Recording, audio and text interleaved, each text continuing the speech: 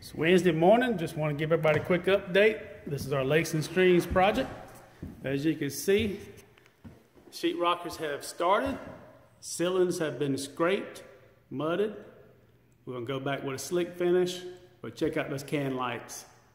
My boys at C&B Electric, they have really lit this place up. We've added a half wall with a column. We've added can lights in the kitchen. We did all brand new sheetrock, replaced the back door. This kitchen, laundry, master bath, home renovation has really taken off very well. I'm pleased with how things turned out. Pocket door's been added in the half bath. A lot of repair work in there. Going through the dining room area. We got the can lights going on in here as well. All the subflooring is fixing to be sanded from where the parquet came up.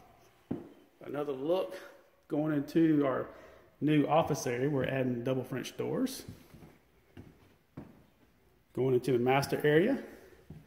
Once again, you can see the can lights. My boy Zay and his sheet rockers are really got this place looking a lot better since the popcorn's gone. Pocket door going into the master. Double vanity on the right. What used to be the shower is now the linen closet. And then we got this massive his and her tile shower. Her controls on the left with a wand, his on the right, shower head, and that little tiny hole in the center is going to be a rain head. This is our Lakes and Streams project, as you can see.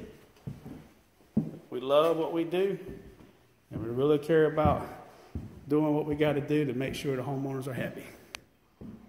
We're going to start this staircase next week, tear all these 2x10s out, and go back with a nice traditional look. Can't wait to show you how it turns out.